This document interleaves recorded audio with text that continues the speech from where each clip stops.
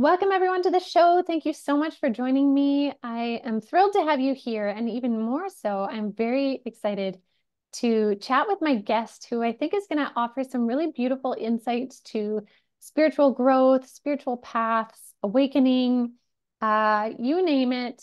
Christina Beatty is here, and she is an intuitive coach and channeler, amongst many other things. And so I'm very happy to welcome her to the show. Welcome. Yay, I'm so excited to be here. Yes, this is fantastic. Honestly, this has been a long time coming because you've been on my mind to have you on the show for a long time.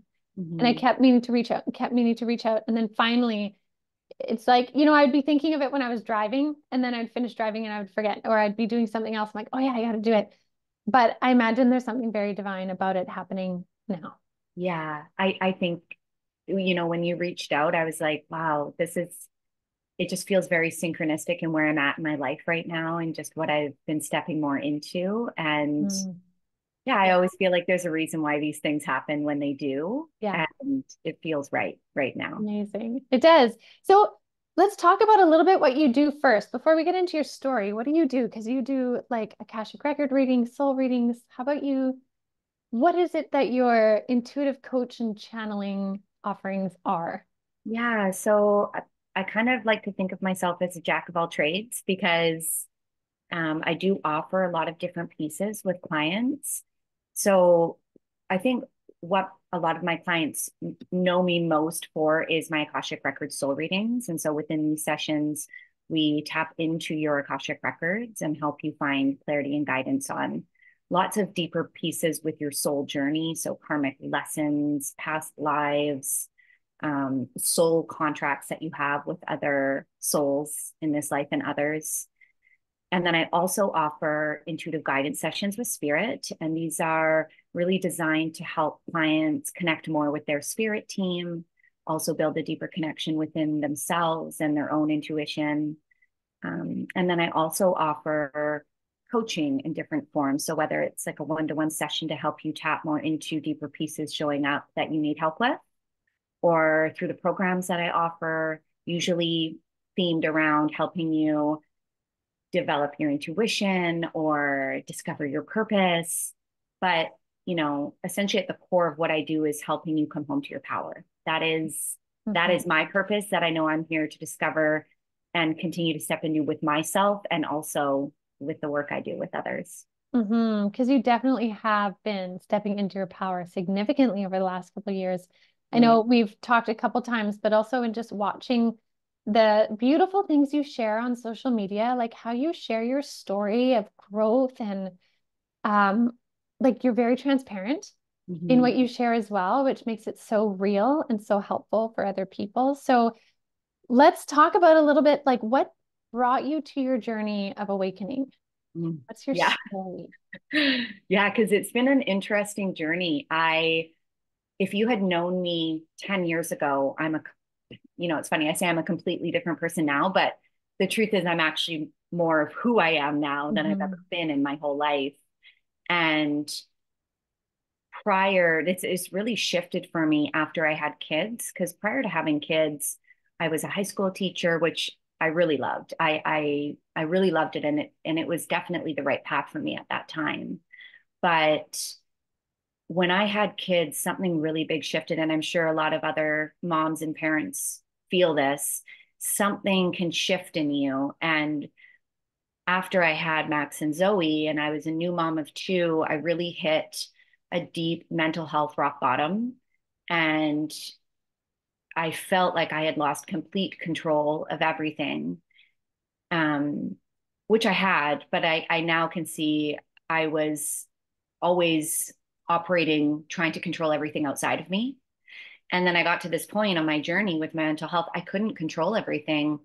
And, I have a core memory of lying on the ground in my bedroom as a new mom, really feeling so lost and hopeless and in this place of despair.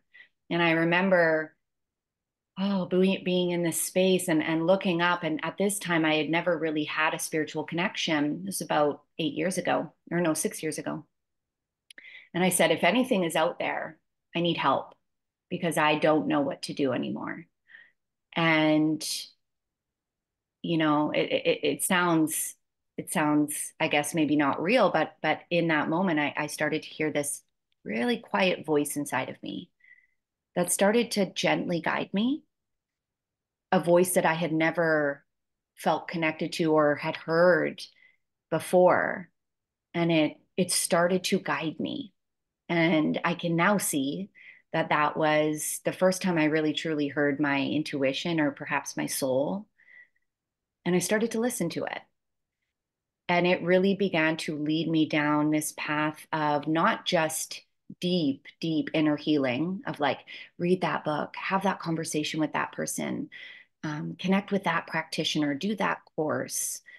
It started to lead me down that path. But more importantly, it started to open up this space within me, this channel to this deeper power, my intuition, my soul, whatever someone wants to refer to it as.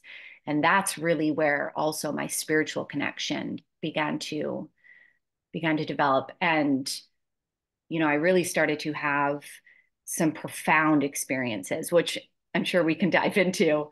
But it was the beginning of all of this for me. Mm-hmm. Amazing. So if you want to share, what were some of the profound experiences? Because we all have opportunities for profound ones, and sometimes they can be a massive life-altering event, right? The death of somebody or the loss of something. And sometimes, though, on the surface, they might seem so small, but Yeah. they're so profound. Yeah. So, are there any that you wish to share?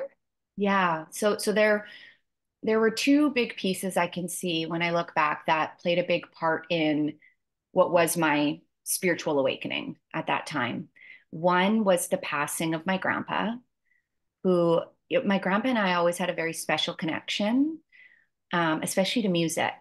And I would play the piano for him. And I can now see growing up, like we would have these moments of deep presence, and after I lost my grandpa during that time, he started to come through to me in my dreams, which to me didn't seem too out of the ordinary. But then he also started to come through to me in meditation. And what stood out to me was actually what he was communicating to me. So he would tell me these different things, or he would show me through visions these different pieces, and I would communicate this to my dad afterwards, who was his dad. And my dad would say, "How do you know that? Like, you weren't alive when that happened, or that I was a kid when that happened." And so I began to realize that something bigger was happening here. And it was interesting because prior to my spiritual awakening, I was the skeptic in the room. You would say something, I'd be like, I don't know about that, right? And so Yeah. it was interesting that this was happening to me, of all people, right? Yes.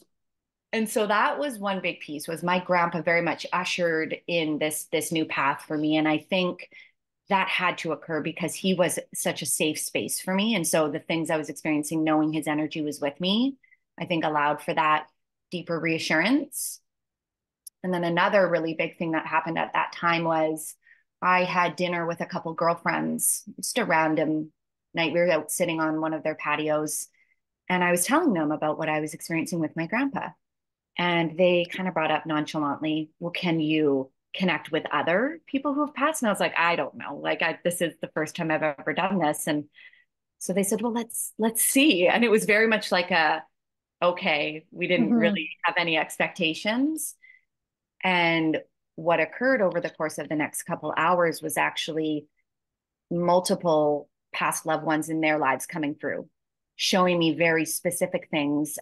I had never met these people. I actually had my eyes closed while I was saying what I was receiving because I didn't want to see their expressions. And Mm-hmm. they weren't saying anything. It was just me saying everything I was seeing and receiving. And the details that were coming through, when I opened my eyes, they're both bawling their eyes out. Oh my gosh, that was my grandma. That was my uncle. And one really specific thing that came through with my girlfriend's uncle that she said was okay to share. He was showing himself walking towards the sunset. He was walking with his motorcycle and he had his gear on. And she said to me afterwards that when he talked about heaven, he explained that vision when he was here. And so it was just these Mm. these details that were coming through that I couldn't explain. And that those were some really big shifts for me. Yeah. Was yeah.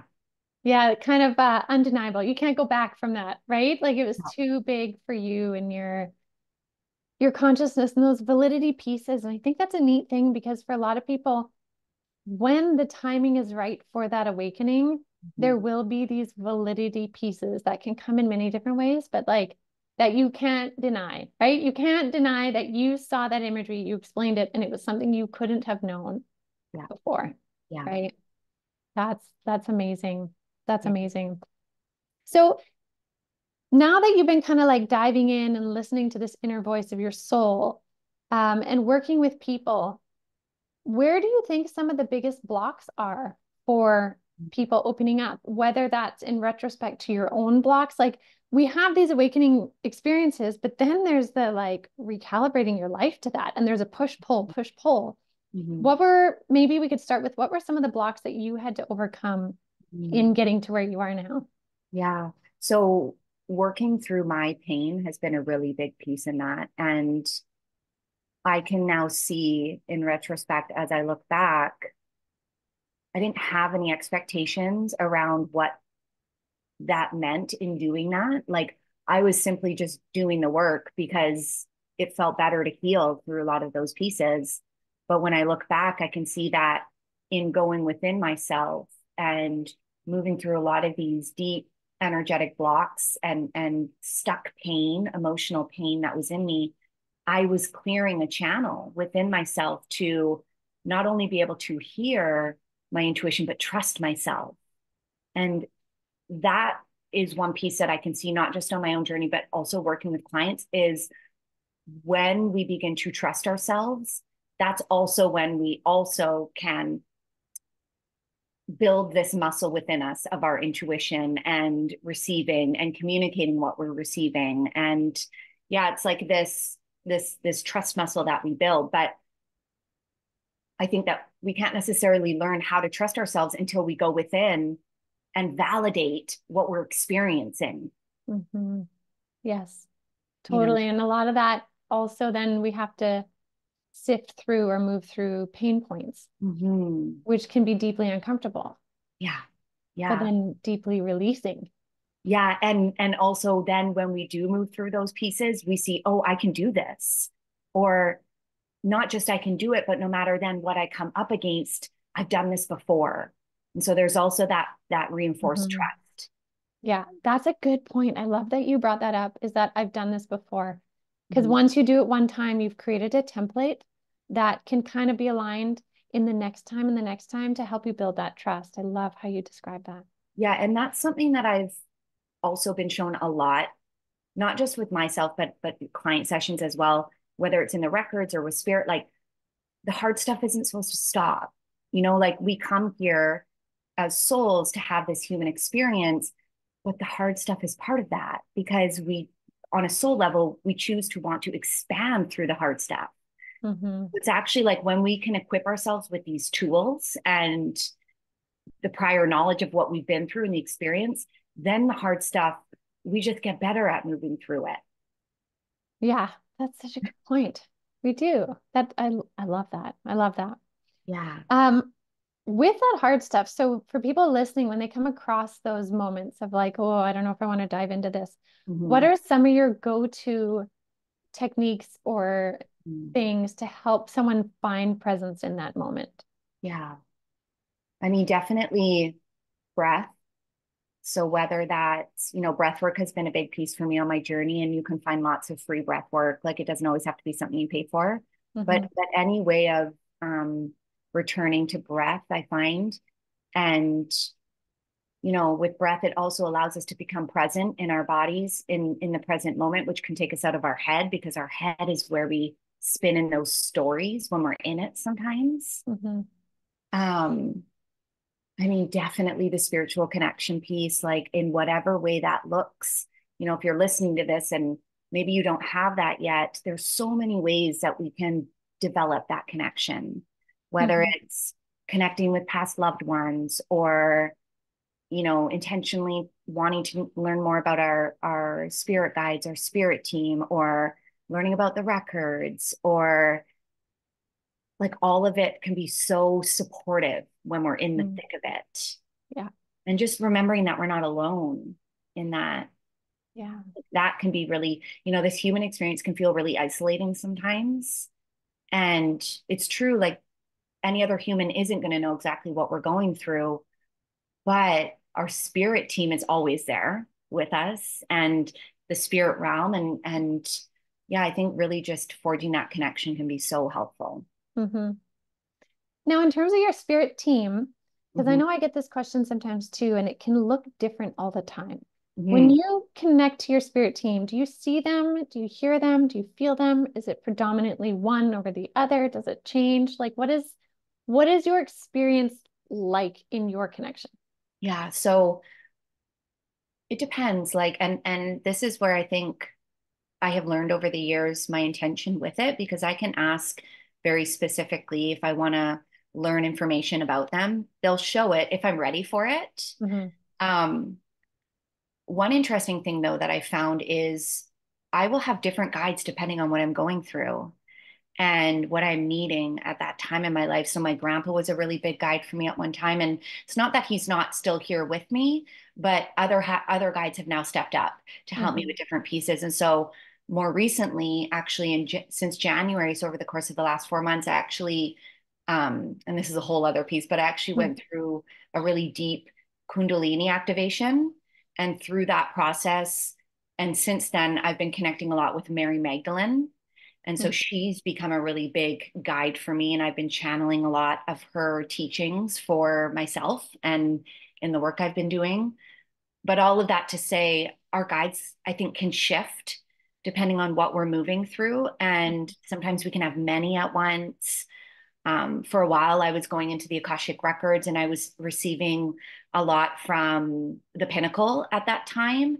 But again, I find it can shift Hmm. depending on what we're going through. Right. And when you say the pinnacle, what is that? Yeah, so this is since I've been working in the records, at the beginning of my journey learning about the records, I actually used a book. I'm trying to see if I have it.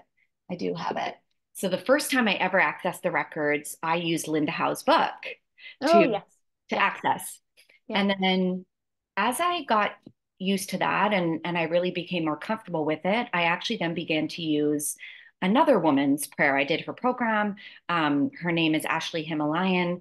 And I've really connected with her work over the years. And so I did her program and I began to connect with that. And since I began doing her work in her prayer, she connects with the pinnacle, which I think can be similar for you with like the Council of Light, I think is a Mhm. Yeah. and so the pinnacle is what feels like, I guess, a council or a group of light beings that provide channeled guidance and messages. Mm-hmm. Now, what's interesting is as I'm beginning to deepen more and more and more into my power over the last few months, I've been getting guidance to now be ready to channel my own prayer, which feels very exciting. Mm-hmm. Um, and it's sort of like a full circle moment. And that might shift. I may not connect with the pinnacle anymore. That might look different. Yeah. Um, but I think that's also a lesson in as we expand and develop, and maybe you've had this on your journey, things shift and as we step more into our power, we're asked to, I think, hold more. Mm-hmm. And I don't know if that Yeah, no, definitely, definitely resonates. And it resonates with how guides change depending what you're going through uh, and your pathway into um where you go changes. Like it's ever growing. It's ever growing and ever evolving. yeah. So yeah, that makes a lot of sense.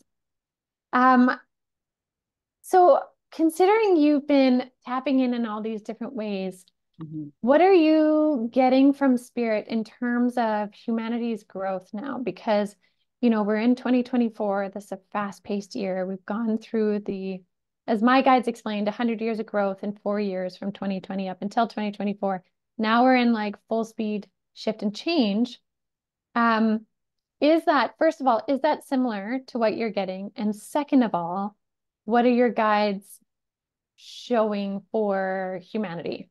Mm. I know that's really broad, but like in that realm, what do you get?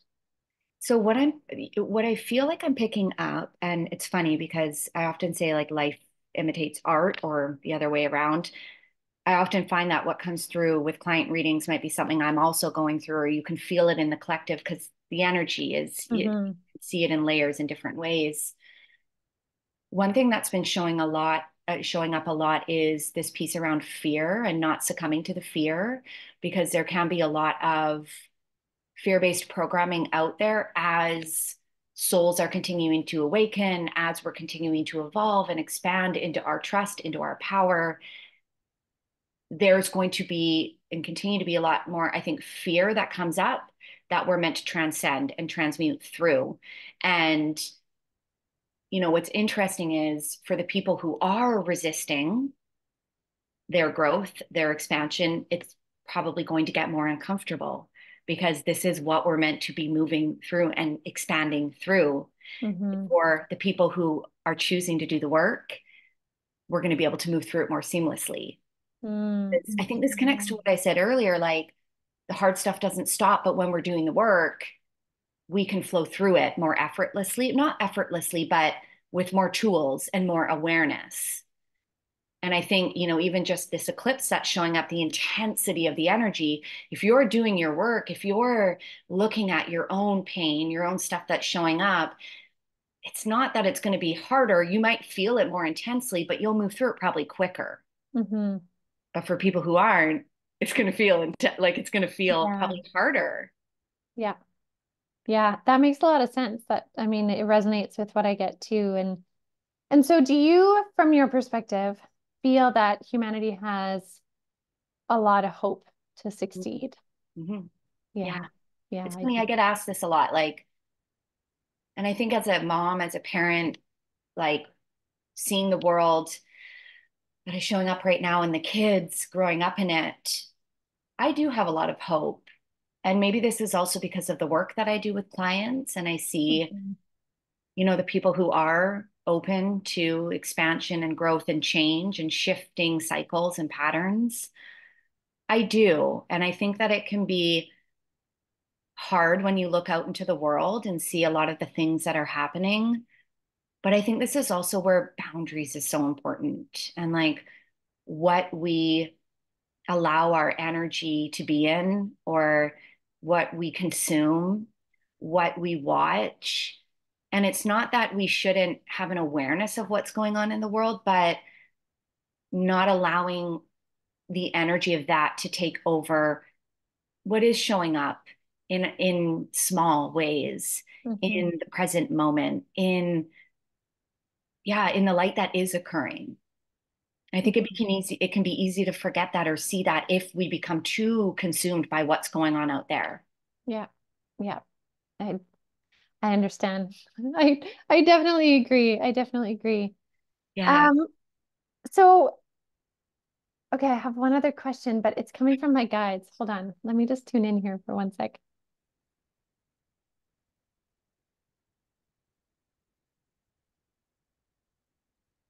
Okay.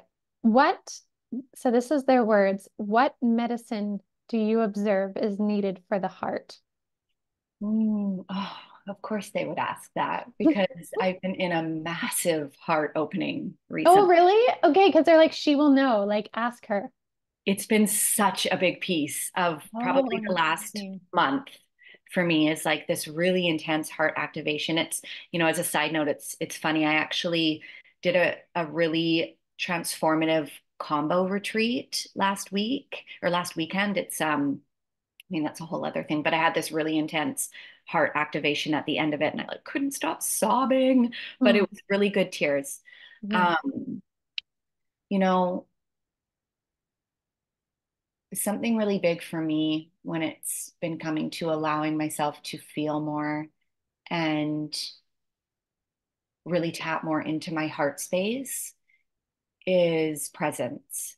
Mm, And it's about, and this can be hard sometimes in the world we live in and just everything going on in our phones and all of it. But I have made, especially over the last month, becoming present a really important intention for me. And, reminding myself each day, be present. Like, can I be present in this moment? And just like really building the awareness of that. And that in itself has created such big shifts for me because this moment is all we really have. We get stuck in the past. We worry about the future, but none of that is actually real. And the more that I have actually been able to be present, especially over the last month, I've really noticed this. It's actually shifted so much of what I experience. And the more that I've been able to be present in this moment here, the more I've been able to, if you're really into manifestation, you'll love this. The more I've been able to call in more of what I want because it's opened up my ability to be able to hold and receive. When we can be present here, we can hold and receive more of what we want in this present moment. And it actually dissolves more of that ego, which takes us away from the present moment, which separates Mhm. us. Yeah, that's presence is a big thing. And it's so interesting because we are so easily distracted from presence. And we also, and like I do this too at times when I'm not being conscious with myself, I will choose distraction, right? Mm, It's not only just being distracted, but then we also sometimes choose distraction instead of stopping and being present in yeah, whatever it is in that moment. So I think that's a really nice key piece is to like find that presence. How can I be present in this minute or these 5 minutes, or I have half an hour or whatever that is? yeah, Yeah. yeah. And I think to add to that, also being present if it's something really hard showing up.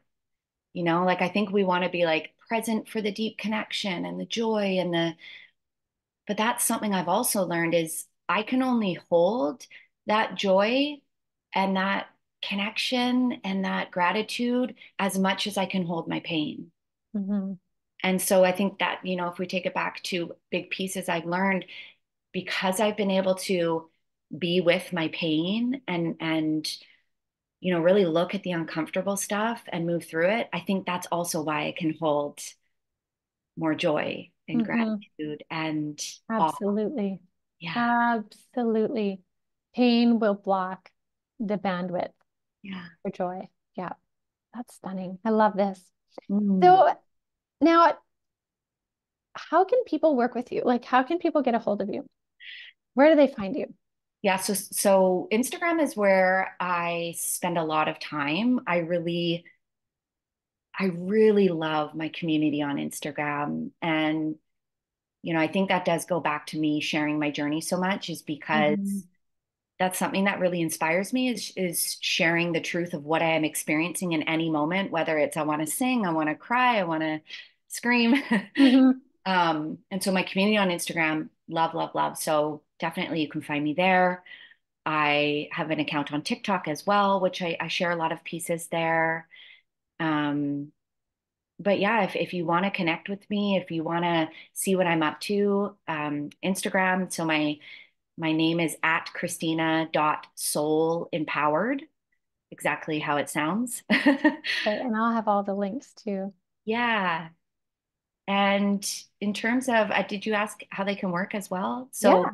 the work that we can do together, whether you're wanting more guidance in your life, this could be something we could tap into within your Akashic Records in a soul reading or an intuitive guidance session with spirit.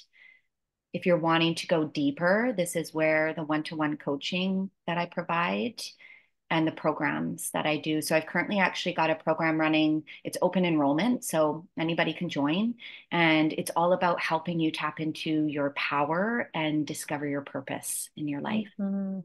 That's Yeah. amazing. And I mean, that's so wonderful that you're offering that and that people are offering all of these different pathways to Mm. find self, right? Because as you know, there isn't one single way and the way evolves and grows and all of that. So that's amazing. Like I said, I'll put all the links in the description below for people. But just before we wrap up here, do you have any soul messages or guided messages or anything like that for people to carry on through this year? Mm. Okay, let me just Oh, let me just tap in and see what wants to come through.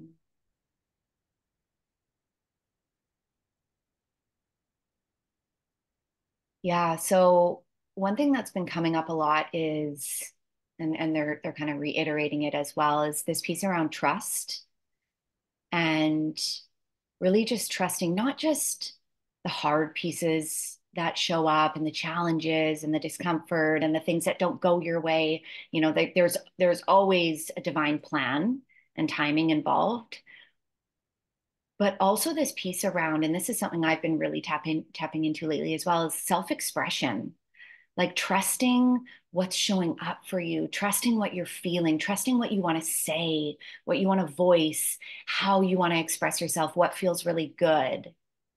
And that feels like it's going to be something that shows up a lot this year for a lot of people is, okay, now that you know how something feels for you, now how are you going to express that? How are you going to choose to communicate that and really show up more authentically in your light? Mm-hmm. I Mhm. love that. I agree 1000%. I love that message. That fills my heart too. So thank you. Thank you for that.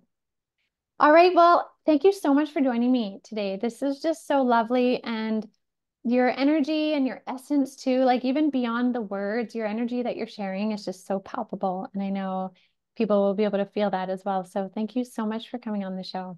Yeah, and I want to say thank you because you and I've talked so much over the years, and you have definitely been massively expanding for me in just feeling comfortable stepping into my light because it can feel scary, Hmm. and Hmm. we get these callings to do something that's a little outside of the box.